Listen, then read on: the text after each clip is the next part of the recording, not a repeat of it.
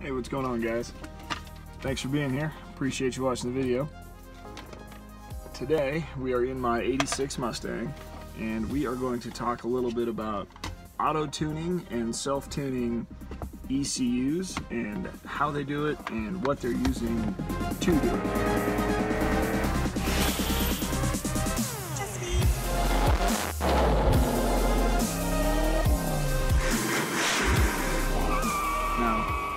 Disclaimer, I'm by no means an expert. I've been doing some tuning and computer-ish stuff similar for probably the last 10 years, but there's always going to be more to learn. So I'm going to share with you what I know and what I do, and we'll go from there. So I'm getting my computer fired up right now. I have a standalone ECU from Stinger Performance, and I use what is it called? TunerStudio software to do my tuning with. And I will show you a little bit about that as well.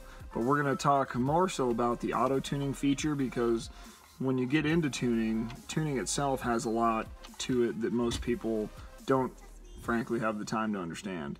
So if you're just getting into, you know, there's a lot of people using like the Holley EFI tuners and some other name brand stuff. My only gripe about those is that if you can't really change any parameters within the ECU, it's difficult to get as much power out of your car as you want. Alright guys, so this is the TunerStudio software and it's by EFI Analytics. And for any of you guys that are using like, I know there's the MS3, some of the big stuff, there's a lot of different ECUs that if it's micro squirt, it's typically going to use this software. You can use this software. If you go to EFIanalytics.com, they actually have a listing, if I remember right, it's been a while since I was there, but they've got a listing of communication cables. You can see they've always got new stuff coming out. They've got a Bluetooth or a wireless mega squirt connector, so you can connect to a tablet via Bluetooth or whatever, or your computer. So we're going to open up a project here and we're going to go a little bit through this. Let's connect my ECU. Alright, so this is TunerStudio's, and you can change all of these gauge clusters. That's another video for another time. But we're talking about the auto tune, and if you can see right here, there is an auto tune feature. So you can go to Tune Live, Tune for You. And this is your auto tune, and you can go over here and click the start button right over here, and it will actually start auto tuning for you. You can change your advanced settings so that you can, you know, like I have mine so it doesn't adjust any of the idle settings, so it doesn't adjust under 1200 RPM because I like where mine idles. I don't want it to change it. But you can adjust a lot of other things here. Your AFR targets, you can select which table it uses. So right here we're on AFR table 1. So you can go up to your fuel settings here and you can go AFR table 1. So that's what it uses to adjust your fuel. So on your auto tuning ECUs, there's typically a lot of parameters that you will set up in it. So you'll tell it your engine size, your displacement, your injectors. You set all those parameters, and then it will set a base AFR table map for you. Now you can also, with EFI Analytics, you can do a calibrate AFR table. So you can go through and say, okay, here's my wideband settings, 0 to 5 volts, 10 to 20 is what mine is set at, or you can select whatever they've got here, and you can calibrate a base map. Now that's all this is a base map, and I guess that's my one complaint, at least from people that I've seen use some of the tuning software, is that you set a base AFR map, right? So you get your base air fuel ratio table, or your map here, and this is what it uses to auto tune. So this table here, you can see you've got your AFR load in kPa, and then you've got your RPM here. So what it does is whatever RPM you're at and whatever AFR load you're at, it will adjust the actual fuel that's given, or your VE percentage, so that it can attain this desired air-fuel ratio. I don't know if that makes sense to you guys, but this is your air fuel ratio table. It's set by your engine parameters.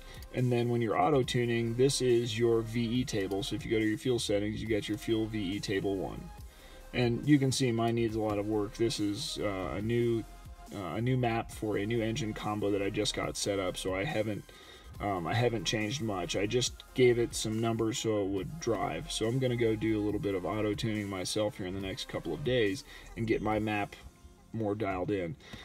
But you can see I've got a lot of places where here we have a 96%, and then there's an 89 right next to it. So those are kind of some bigger jumps that you want to avoid, especially up here. You can see we're going from 93, 93, 91, 88, and then 100. So that's a big jump there. Those are what you try to get out.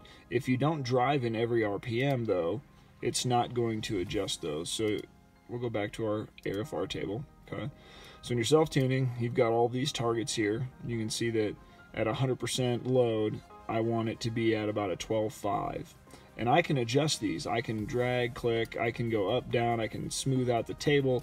I can do a lot of things from here to make my transitions. You can see I go from like a 15.4 to a 14.5. So this is all of my cruising here, and because of my cam, if I give it much more fuel than this, I get a lot of backfiring and popping through the exhaust because it's too rich. So I've got to run a little bit leaner, at least the air fuel ratio, because there's a lot of unburnt fuel that's going out the exhaust. My cam doesn't, I think, what is it, 2500 to 6900 is my range. So from right about here, these are a little more accurate. Down in this low end range, my cam is so big that it's not. You can see that at idle, I've got it at a 19.5 so that I don't get all that fuel coming out the back end. So that's the overview. That's your gist of what the auto tuning does, and that's all of your auto tuning ECUs, anything that's like a self-learning, whatever they call it. That's what it's using. You give it a target air fuel ratio, and you have to have a wideband O2 sensor hooked up, and it uses that signal from your wideband O2 sensor to dial in your VE, or your fuel percentage. So some of the other things to look for when you are trying to tune your car, that's my VE table, sorry, I was trying to go to my AFR table. So on a car with a bigger cam, you have to make sure that you look at your cam specs, and I know that mine's 2500 to 6900. My cam is made more for higher RPM, so the low RPM, the idle and the cruising is a little trickier on mine.